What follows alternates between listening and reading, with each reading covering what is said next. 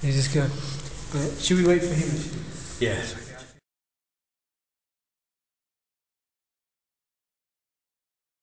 Stopping, smashing again. Once it's out, yeah, I've got more freedom. I'm in. Boom. Yeah? Take it here. Right? Got the throat. See that? Take the pain. You see what I mean? So you need to get into that mentality. As soon as you notice he's got that, you want to get rid of that. Break his arm, break his wrist, whatever. Yeah? Whatever it takes, and then finish him off. Okay? Check. So I'm going to stop. If his mere existence is enough, you know, and him like looking at me in a dodgy way or standing in a certain way, you know, like this, his mere existence is enough for me to want to stop him. Turn. Here. Kick. Stop. Yeah? Take it here. Boom. Boom. Smash. Stop him. Yeah? It's already out. No problem. Bang. He might have another one. Bang. Break here. Yeah? Bang. Here. Bang. Okay? This one's going to come right here. Bang. Bang. Kidneys. Bang. Yeah?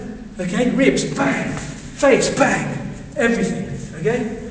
So just get used to that. Use your free limbs, find your free limbs, there you go. Because what you got to remember, you got like less degrees of freedom, so whatever's free, use it. It's as simple as that. This is only if you're close. Yeah, if there's a distance and you see the knife, he's wielding, yeah, it's a different situation. But we do something with that later, yeah? But if you happen to be close, and you happen to be here, yeah, you want to just get rid of it as soon as you can.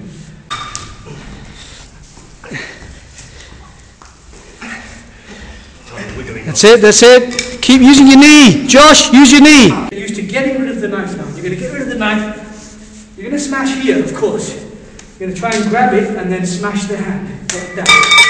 Okay? Either with your fist or with your elbow. That's it. Stay stuck. If you make contact, stay stuck. Don't give him the chance.